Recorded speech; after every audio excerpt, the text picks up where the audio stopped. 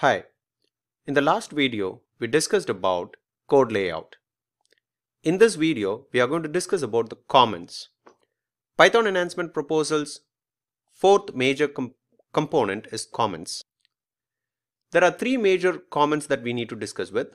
One is block comments, another one is inline comments, another one is documentation comments. Now, before I go to the demonstration of the block comments, let me give you a Zen of Python code. You can just use a statement called import and use this statement and enter. You will get to know the Zen of Python, which was written by Tim Peters. You can see that beautiful is better than ugly and explicit is better than implicit. So these statements actually refer to the readability of your code. The most important line that you have to look here is, if the implementation is hard to explain, it is a bad idea. If the implementation is easy to explain, it may be a good idea. So we need to switch over to these statements because comments will help you to explain your implementation so that it gives you as a good idea of your code. If your code can't be explained well, then obviously it's a bad idea. So we need to ensure our code has a better commenting section so that your code can be highly readable as well. So now let it get into the block comments. Now looking at the block comments, how a block comment will look like. Let's create a for loop here. I'm declaring a variable called xn and in the specific range of 0 to 10. So this is a specific for loop condition. Here I'm going to define the block for the for loop, and here I'm going to refer a block saying this is going to loop for 10 times. Now if you see, the hash symbol is used to represent comments in Python. Now when you start with the commenting lines, you need to have a single space here. Okay, after the hash symbol you need to have a single space. More importantly, your comment also starts with the proper indentation.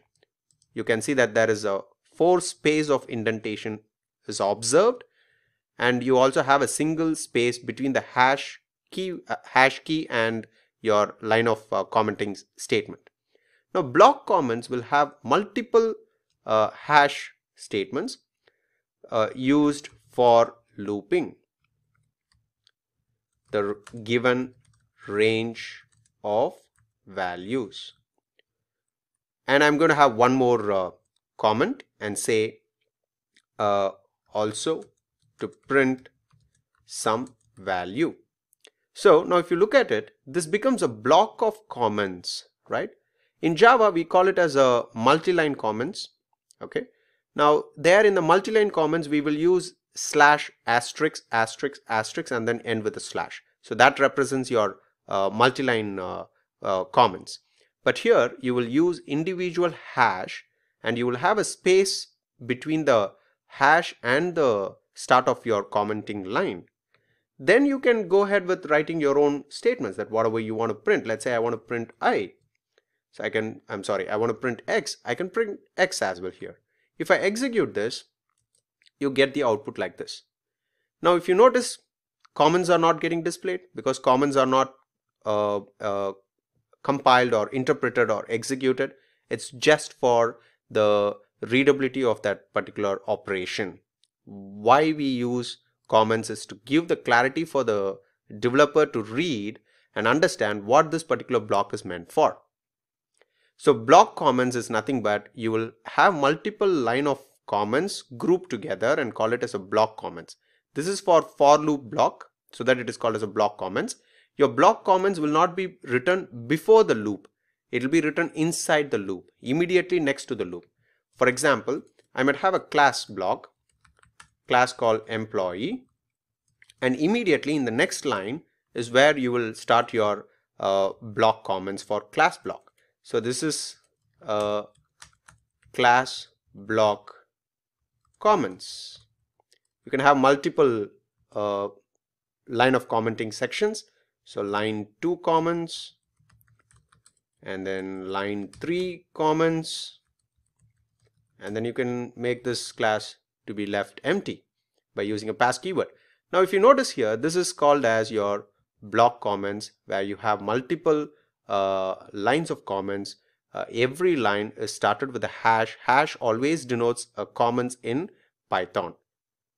I'm stressing again and again here, hash is for the representation of a comments in Python, and when you start a line of the comments, the hash and the starting line of comment should have a single space. Indentation have to be followed. You can't just write it like this. So if you do so, you will get an output, but this doesn't contribute for a better readability, right? We don't fall under the category of this the Zen of Python. So please go ahead and read the Zen of Python. You will get to know more understanding of why they came up with the proposal of Python enhancement proposal. Okay, the next comments is all about inline comments. So what is that inline comments is? Pretty simple to understand. You declare a variable like age, and I'm assigning a value as 10, and immediately I'll be giving some 2 spaces, and then start with hash, give one space, and then say it's kid's age. Inline to your statement itself. Okay, next to the line of that statement, you will start your comment so that it is called as an inline comment. Let's take another example. I declare a name and define it as Sabari Balaji, and I'm going to give a couple of spaces, start with hash key and then give a single space and then say trainer name. So now what happens here is we are actually trying to provide an inline comments to your line of statement, but usage of inline comments should be sparingly used. You can't use this inline comments frequently, because every line, you have some 1000 lines in your program. You can't write 1000 comments, keeping in mind that it's an inline comment, so that I go ahead and write inline comments in my every line. Practically not required. If that line really in need of some explanation for the third developer, then obviously you need to go ahead and write an inline comment. Otherwise, you need not write inline comments for every individual line that you write in your Python code. Now coming to the third type of comments is all about the documentation comments. Even we have this in Java. You can also create a documentation comments. The documentation comments will be slightly different. For example, let's say you can create a documentation comments for your function, for your class, right?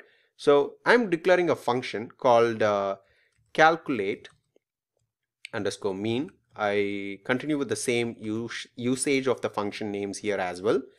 The name of the function is calculate mean median, which follows the snake case separated with underscore. I'm recalling that again here. Now I'm not going to leave this function empty. Rather, I'm going to provide some commenting section for this function. But this time it's going to be a documentation comments. So I can use triple single quotes, okay, and you will separate them like this. So starting 3 single quotes, and at the end 3 single quotes. It can be replaced with double quotes also. 3 double quotes you can use it. I'll explain that. So here the documentation comments are written. Okay, so you can write as many number of lines of comments here. Okay, multiple lines you can write, and so it is considered as your documentation comments. If you want to replace this with the double quotes, yes, you can go ahead, but you should have 3 double quotes at the starting, and at the end you should have 3 double quotes. Okay, now if I want to read this comment somewhere at the runtime later, because I don't know what this function is meant for, how a developer can track this comments is, you can use a print statement and call this function here, and it has a magical variable. Every function will have its magical variable called dunder doc. This is a magical variable enforced in every function and class, where it will help you to capture your documentation of that function alone.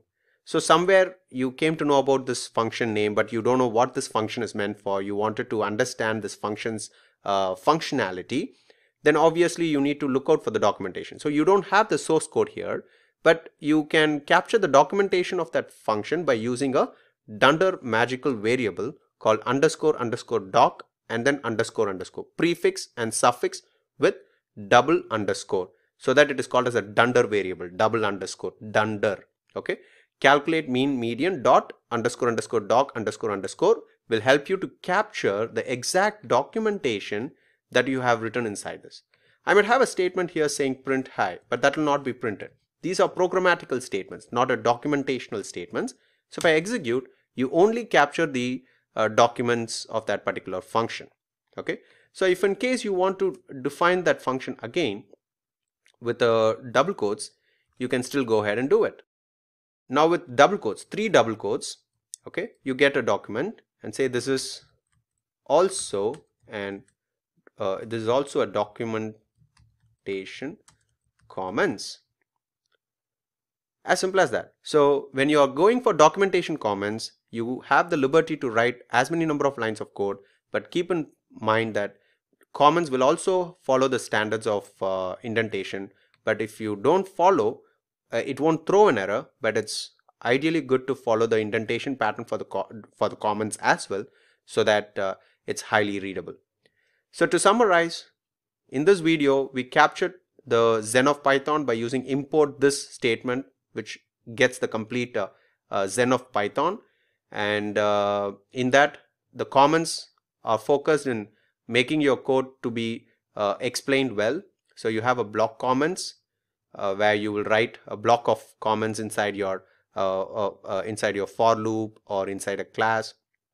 Typically inside a class we write documentation comments, right? There's no need for writing a block comments, but in a place like for loop, it's better to have a block comments. Then you have inline comments, where you write the comments immediate to the line of the statement itself. So it's in line to your particular line of statement. It is called as an inline comments, but it has to be used sparingly. And coming to the documentation comments, you have 2 variants of documentation comments representation. One is the single quote pattern of documentation, 3 single quote at the beginning and 3 single quote at the end, or you can use 3 double quotes in the beginning and 3 double quotes at the end, which also represent the same of documentation comments. You can extract the documentation comments with the help of a double underscore doc variable, which is called as a dunder variable or a magical variable. Okay, dunder variable, dunder, double underscore dunder variable. It is a magical variable. So with this you get the capturing of the exact documentation, and you get to know what is the purpose of this function is all about.